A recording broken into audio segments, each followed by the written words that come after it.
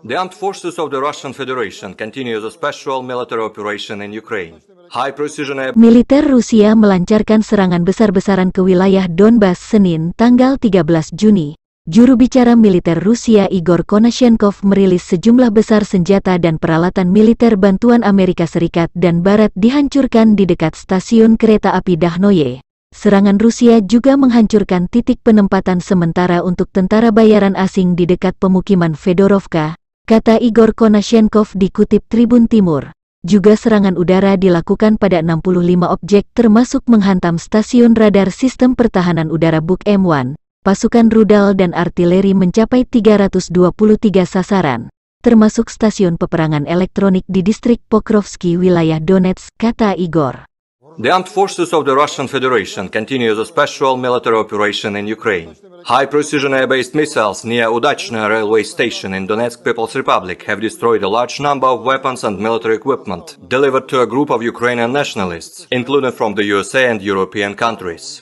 In addition, temporary foreign mercenary deployment site near Fedorovka, Lugansk People's Republic, and 2 batteries of multiple rocket launchers near Progress, Kharkov region, and Volchayarovka, Lugansk People's Republic have been destroyed.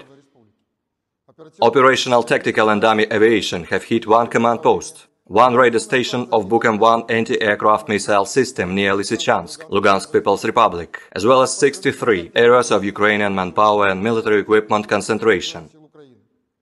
The attacks have resulted in the elimination of more than 120 nationalists, 2 tanks, 7 field artillery mounts, and 11 special vehicles. Russian air defense means have shot down 8 Ukrainian unmanned aerial vehicles near Shevchenkova, Kostromka in Nikolaev region, Balakleya, Borodoyarskoye in Kharkov region, Staromikhailivka, Opytnaya in Donetsk People's Republic, Smoleninovo, Popasnaya, Lysychansk in Lugansk People's Republic, including 1 Bayraktar TB2 near Lugansk overnight. Missile troops and artillery have hit 247 areas of Ukrainian manpower and military equipment concentration, 13 command posts, 63 firing positions of Ukrainian artillery units, including 7 multiple rocket launchers near Artyomovsk, Slavyansk, Solidar and Sol, as well as 1 radio electronic warfare station near Pokrovsky in Donetsk People's Republic.